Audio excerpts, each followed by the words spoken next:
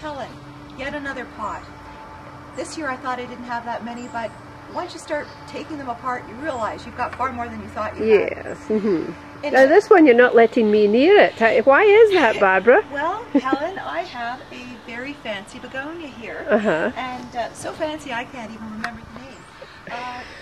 It was developed by Terra Nova, and we will put the name on, so I promise you that. Okay. I've had it for 5 years. I actually won it at one of these events, these garden writer events, and I'm most pleased with it because I'm not a really good houseplant person, and it's managed to survive all these years. Oh, well, that's good. So here it is, and we're going to be very So you don't careful. trust me to touch it, Not I at see. all, Helen. No, did I say that? Yeah. Oh, You said that out loud, yeah. Yeah, well, okay. Well, all right if then. somebody's going to murder it, better me than you. And this is true, the yeah. thing is, when the And you're saving me for the heavy work. I know that, Oh, Barbara. absolutely.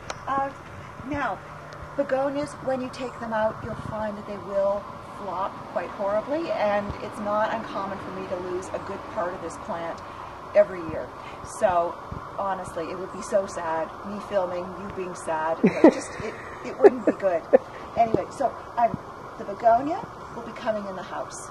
So this will go in another pot. Right. I've got some of this brown cover Lismachia here.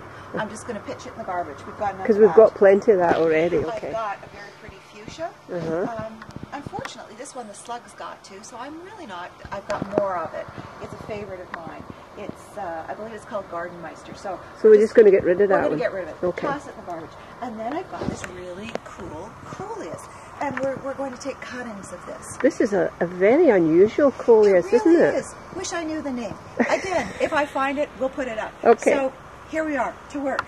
First thing I'm going to do is just cut off bits of the coleus, and I'm just dumping them in water. Okay. It's not essential, but we've got a bit of a day here, so we may not get back to this for a while. But if you were just going to do this and knew within a couple of hours you were going to do it, to actually put it in soilless mix, this step is unnecessary. Okay. But for us, because it's a long day ahead of us, right. we're just going to dump it in water. All right. So that's it. Coleus done. All right. Here we are. Gardenmeister in Gone. the trash. This is, if you ever have one of those days, you should just take a pot apart, because it just satisfies It is kind of therapeutic, isn't it? It really is. Now look at that. Wasn't that a lot of fun? Gone, dead. See you later. Okay, so what we're left with is holy smokes. It's bigger than you thought. Oh my goodness. We've had a lot of rain this year. Far more than we've had in years. So the pots are really heavy then. Pots are, Oh, and what have you released? I've covered a wasp's nest. Okay. Okay, so what happened there exactly? Well, it was very exciting.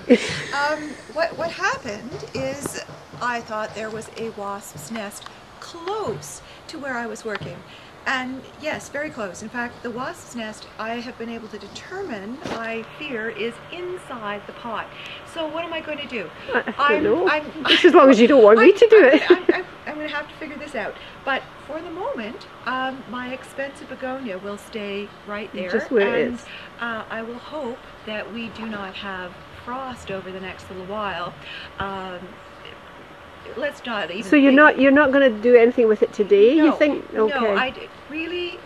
Anytime there is a wasp's nest, you do not continue on. Generally, I would just suggest that you would stop. All right, there. that's what we'll do. Okay.